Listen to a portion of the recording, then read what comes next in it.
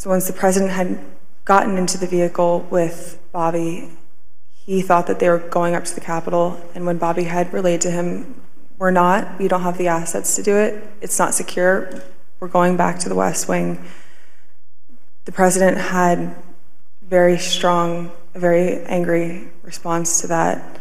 Tony described him as being irate. The president said something to the effect of, "I'm the effing president, take me up to the Capitol now." To which Bobby responded, "Sir, we have to go back to the West Wing." The president reached up towards the front of the vehicle to grab at the steering wheel. Mr. Engel grabbed his arm, said, "Sir, you need to take your hand off the steering wheel. We're going back to the West Wing. We're not going to the Capitol." Mr. Trump then used his free hand to lunge towards Bobby Engel, and when Mr. Renato had recounted this story to me, he had motioned towards his clavicles. That bombshell revelation was from Cassidy Hutchinson, the former aide to White House Chief of Staff Mark Meadows, and as you saw, she detailed an all-out meltdown by an unhinged Donald Trump on January 6th.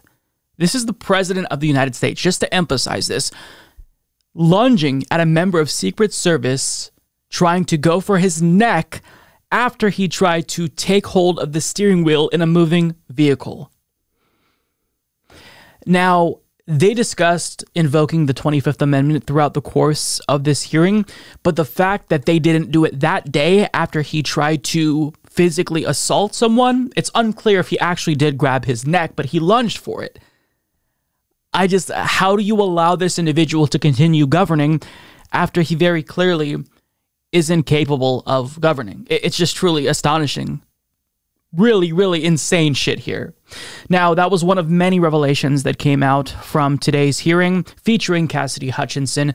And another one really just proves that Donald Trump had a thirst for blood on January 6th because he wanted his supporters to be able to enter the premises with weapons. When we were in the offstage announce area tent behind the stage, he was very concerned about the shot, meaning the photograph that we would get, because the rally space wasn't full. One of the reasons, which I've previously stated, was because he wanted it to be full and for people to not feel excluded because they'd come far to watch him at the rally. And he felt the mags were at fault for not letting everybody in. But another leading reason, and likely the primary reason, is because he wanted it full and he was angry that we weren't letting people through the mags with weapons, what the Secret Service deems as weapons and are weapons. But when we were in the offstage announce tent, I was part of a conversation. I was in the vicinity of a conversation where I overheard the president say something to the effect of, you know, I don't effing care that they have weapons. They're not here to hurt me. Take the effing mags away. Let my people in. They can march to the Capitol from here. Let the people in. Take the effing mags away. In this particular instance, it wasn't the capacity of our space. It was the mags and the people that didn't want to come through.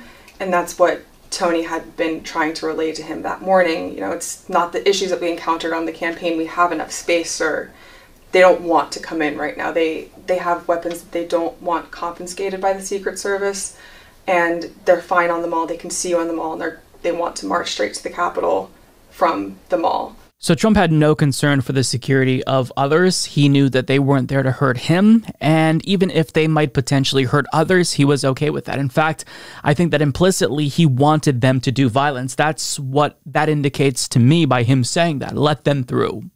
Truly insane.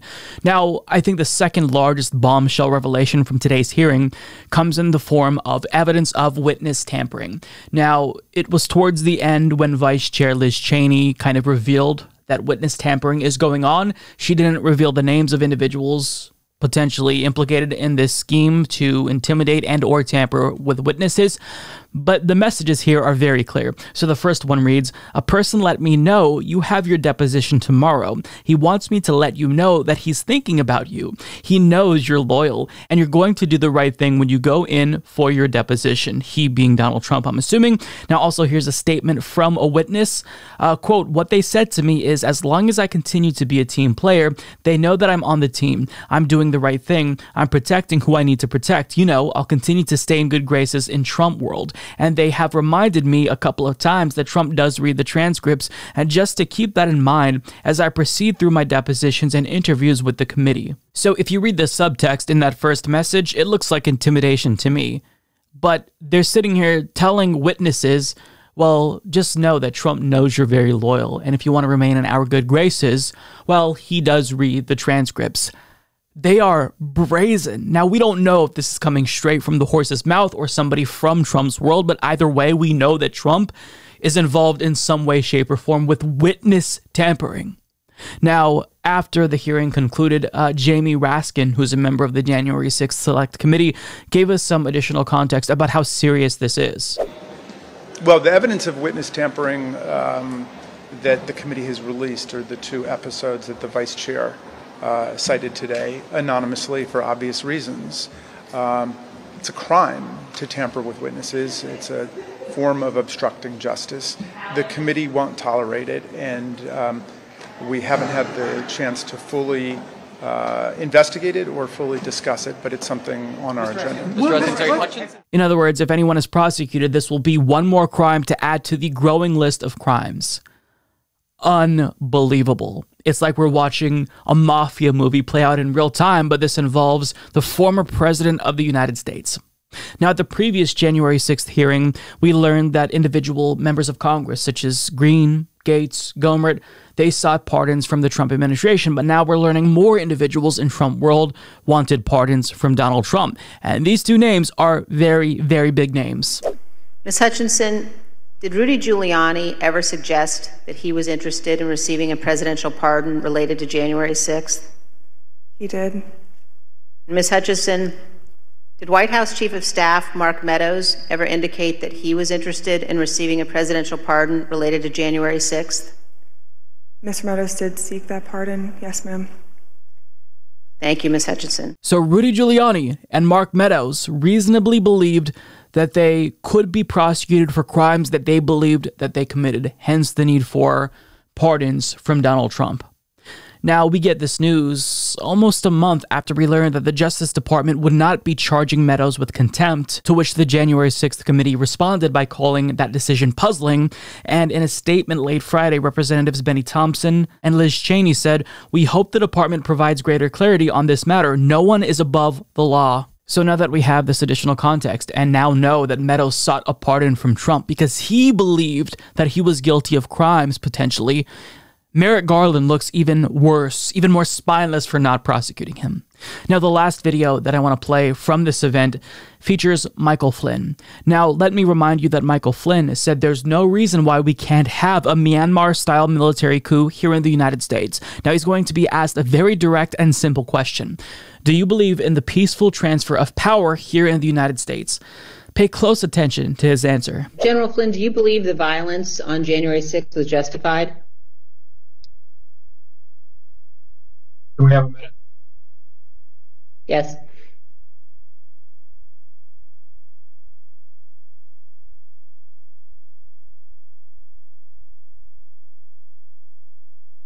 All right, we're back. Congressman Cheney, could you repeat the question, please? Yes. General Flynn, do you believe the violence on January 6th was justified? Can I get a clarification? Is that a moral question, or are you asking me a legal question? I'm asking both.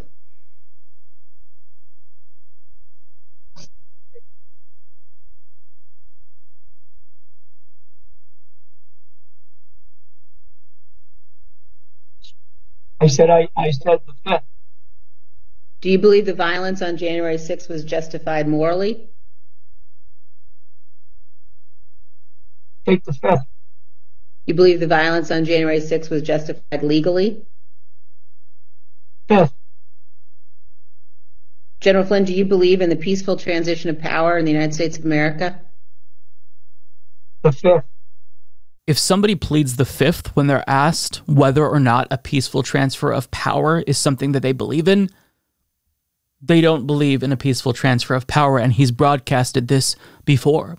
So it's insane to watch all of this play out, and I don't think that we'll fully appreciate how serious all of this is until a decade or two has passed, when we look back at like a Hollywood film about this very event, because this is truly insane shit. This is worse than Watergate. But if Donald Trump isn't held accountable, then I fear for the future of democracy in this country, because we might not have a future as a democracy. And that's not to say that we even really have a democracy altogether. I think that the power of the people is waning rapidly in the United States. Not that we ever really had real democracy in this country, but what's left of it is hanging on by a thread. And whether or not what we have will survive, all will come down to whether or not the people who tried to kill democracy are going to be held accountable. Mike is a total shitlib. Once he started shilling for the DNC, I stopped watching. So I definitely won't be hitting the subscribe button or turning on notifications by clicking the bell. No way. It's very sad, I know.